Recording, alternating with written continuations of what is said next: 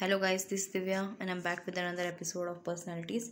Today we will be discussing about very famous personality, very important personality when it comes to modern history. So Dadabhai Naoroji. So before I begin, I would like to request you to subscribe Vysh's channel if you haven't yet. Also, there are many video series coming, so please make sure you press the bell notification so that you never miss an update. Also, watch the foundational videos which are very important for your UPSC preparation. It will burst all your myths and clear all your doubts. If you are anyway serious about UPSC examination, you will not afford to skip the foundational videos, right? And then consider taking the test series, which is very meticulously designed for UPSC. The serious aspirants, many serious aspirants are getting benefited by it, and we are getting many positive feedbacks how they are seeing the change and how it is benefiting them. So if you want to be in the final list, definitely you should take the test series also, right? So let us now begin. So Dadabhai Naoroji, he was famously known as Grand Old Man of India or Unofficial Ambassador of India. Why? Now we'll know. Because he was an Indian political leader, merchant, scholar, writer, and he was a member of the Liberal Party, right, of the Parliament of UK, United Kingdoms, right? So that's why he became the Unofficial Ambassador of India.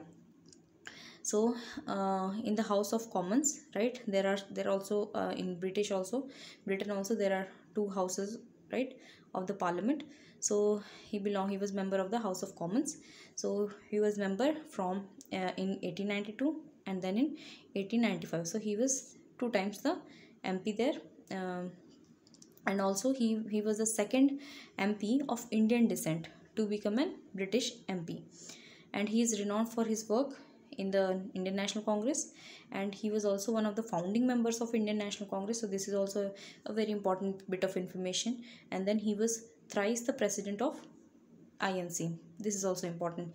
1886, 1893, 1906. You have to remember this, right? Then his book, he's famous for his theory, and his theory was presented in this book, which is called Poverty and Un-British Rule in India. Again, very important bit, right? Then in this only he explained the wealth drain concept, the concept of drain of wealth into Britain.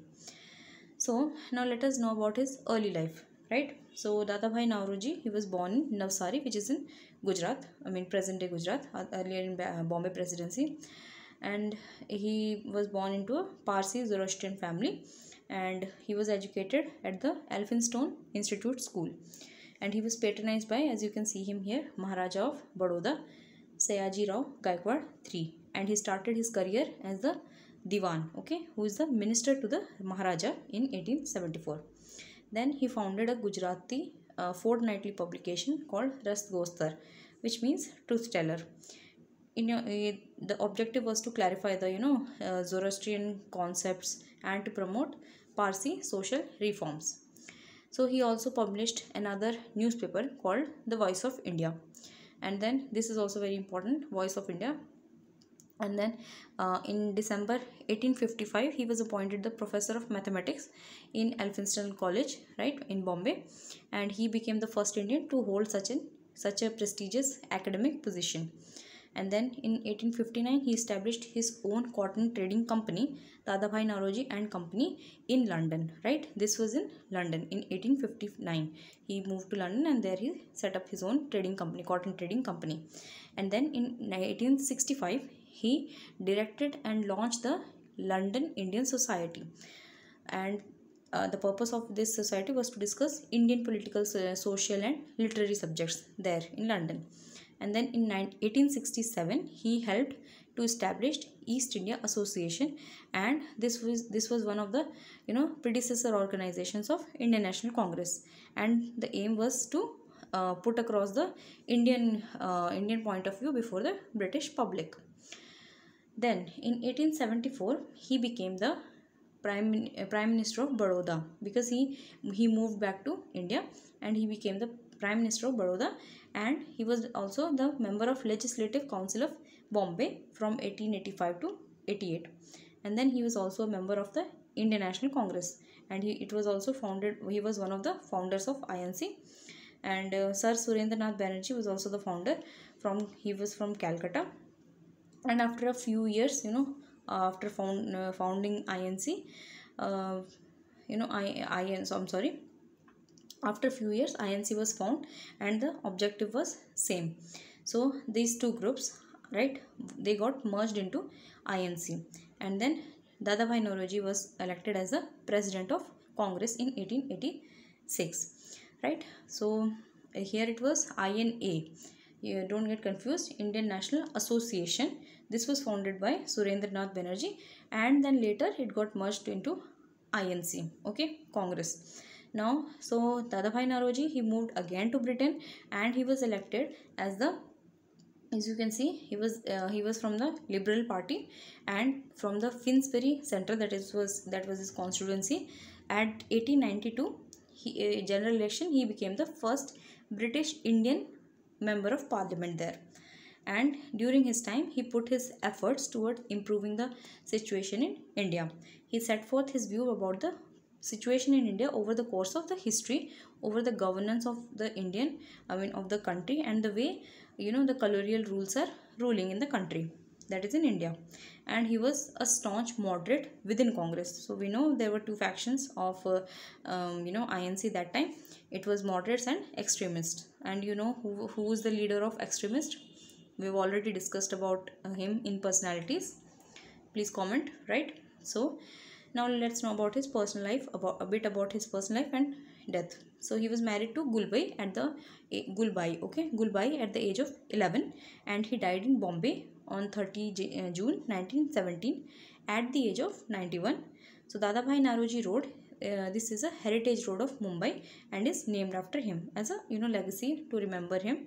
His granddaughters Perin and Khurshad Bain, they were also involved in independence movement, and in 1930 Khurshad Bain was also got arrested because she was also one of the revolutionaries. She attempted to hoist the Indian flag in government college in Ahmedabad, right?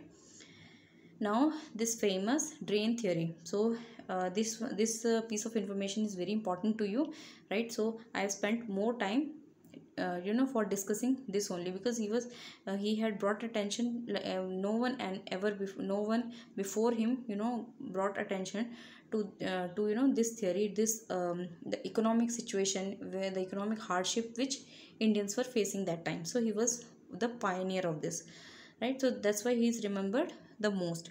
So let us now discuss about this, right? So his work was focused on the drain of wealth from India to the Britain, and during obviously the British rule, right, the colonial rule.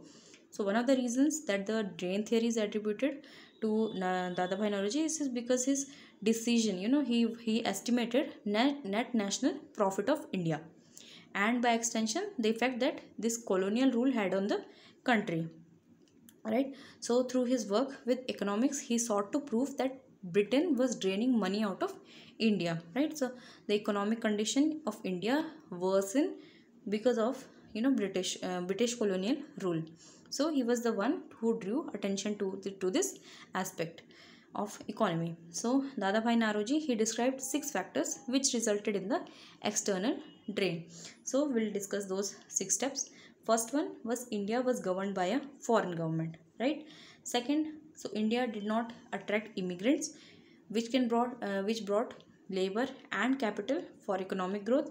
And the third one is, this is the very important, I feel. So India paid for Britain's civil administration in India and her Indian army, right? So we Indians had to pay for the maintenance of the civil administration of Britain and also their army, and India was getting nothing from in return. Okay, then fourth one, India bore the burden of empire building in and out of its border, obviously, right?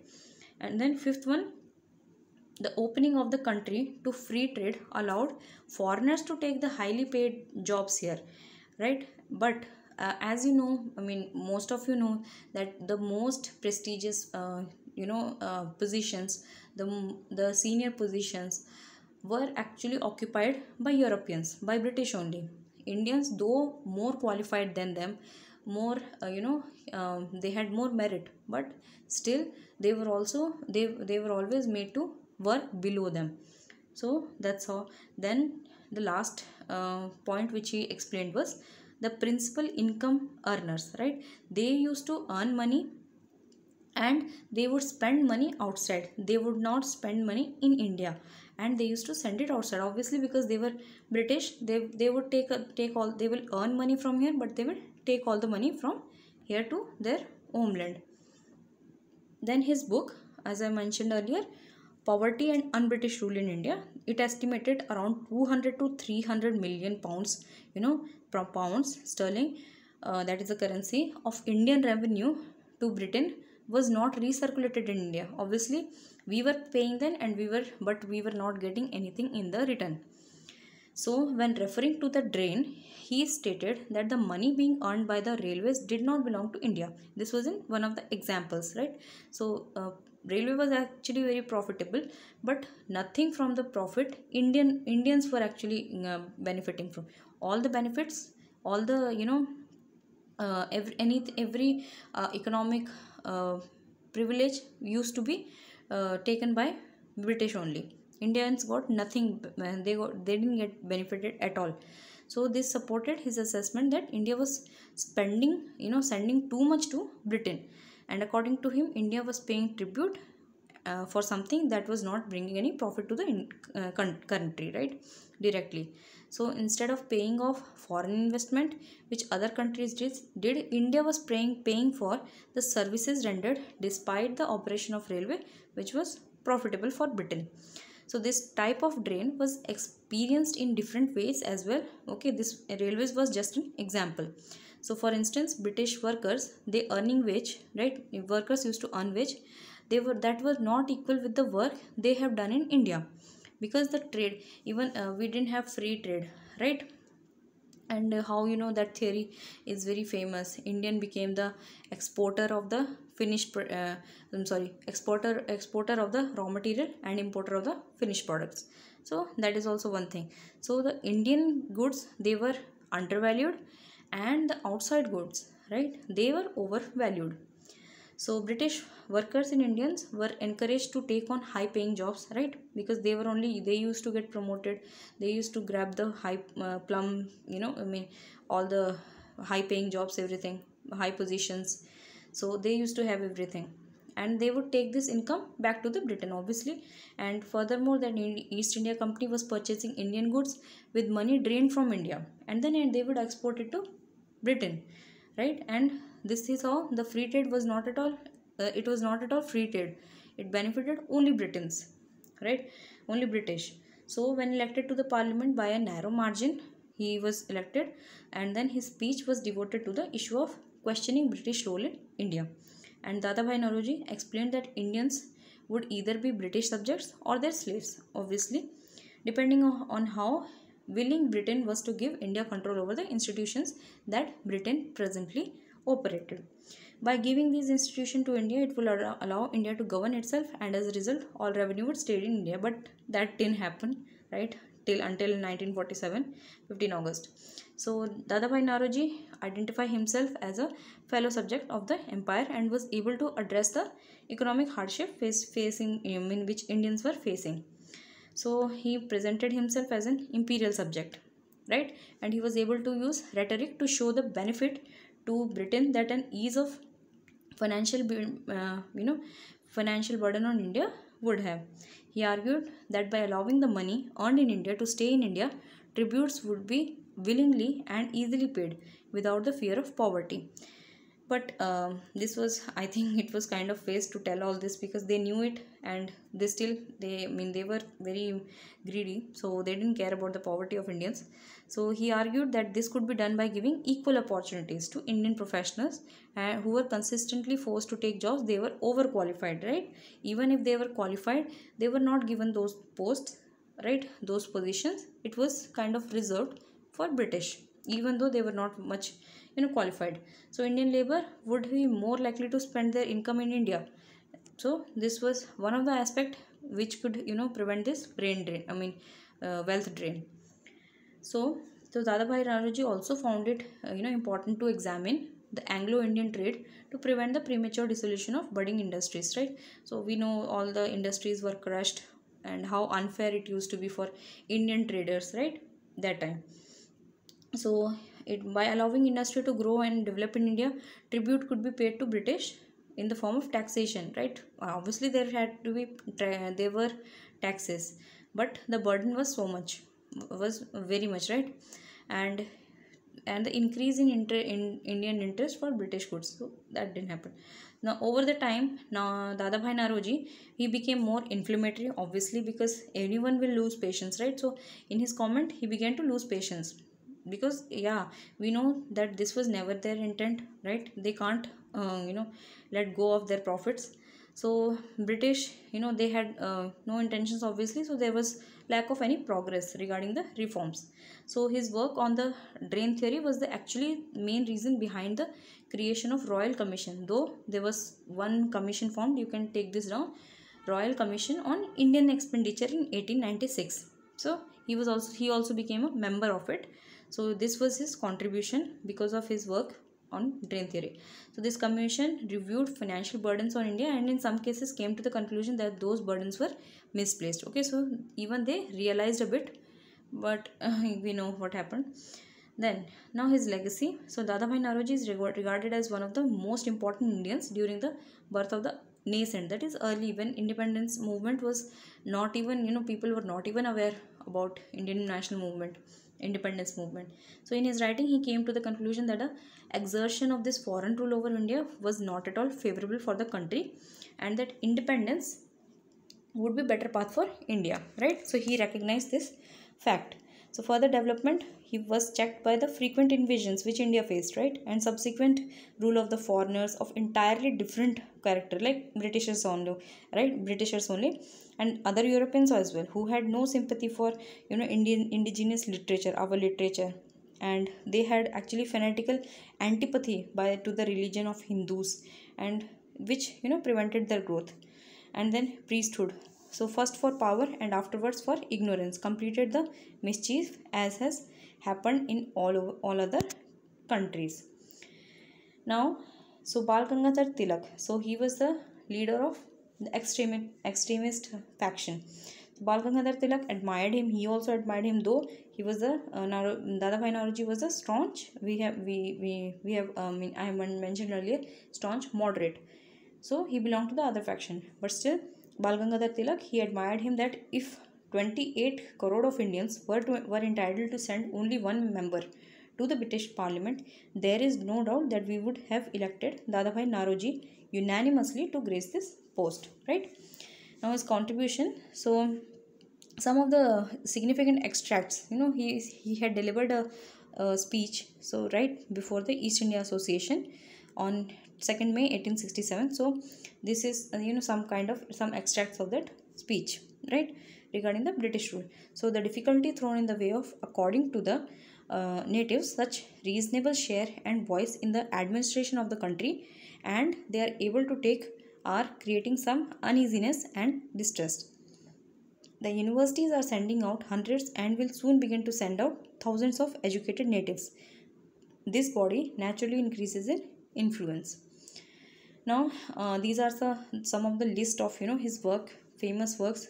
This is also important, you can take the screenshot of it, right? So Goftar, I have mentioned, that manners and customs of Parsis, right? And then his famous he also presented a paper, and then his poverty and un-British rule in India, right? So all this, with this we have come an end to this episode. Hope you enjoyed it, and if you did, please don't forget to like, share, and do subscribe Vysh's channel, right? We'll meet in the next one. Thank you.